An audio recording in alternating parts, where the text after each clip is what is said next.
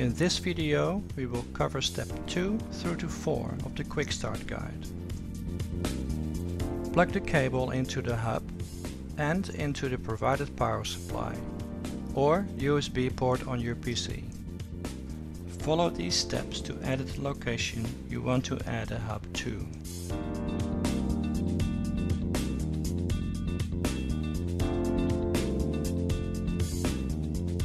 Tap Add New Hub. Click Next and then enter the password of your modem so that the hub can communicate with it.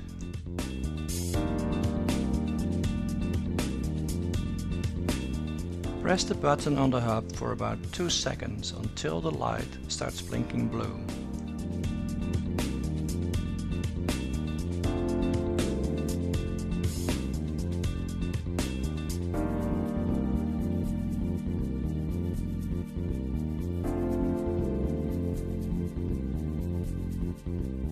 When the light is solid blue, it is connected to your modem and phone.